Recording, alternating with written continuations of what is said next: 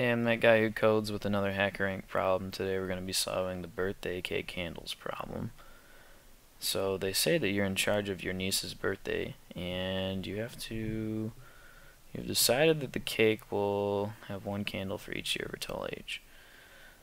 Blah blah blah, she'll only blow out the tallest ones. So basically the problem boils down to you have to count the highest candle the number of times that it occurs. So whatever the highest number is, you have to count how many times that occurs. So how are you going to do that? Well, first you have to do the input. However, this problem, when I loaded it in C++, the parsing functions were done for you, as well as a split string function, which is very nice.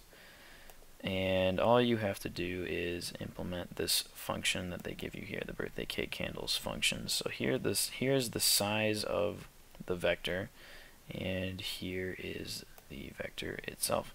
So basically how you're going to solve this problem is you're going to iterate through the vector, and you're going to put max equal to 0 to start. So you put it as low as it possibly can go.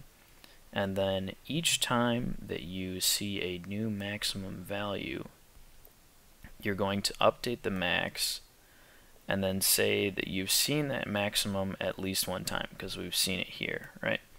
And then each time after that, if you see the max again, you're going to increment the frequency that it occurs. So this is just the frequency that the max occurs at. And then if you see another number that's bigger, you're going to update that max frequency and then update the max as well. And this will run in O of n time. And at the end, you just return max frequency. So let's double check that this is right and that I'm not some sort of phony.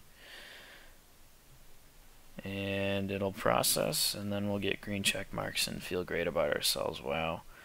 And we can see that these are all green and move on to the next challenge if we wanted to. But that's it for this video. It's a quick one. If you want me to do other HackerRank problems, have suggestions, want to tell me that I suck, please leave a comment, and thanks for watching.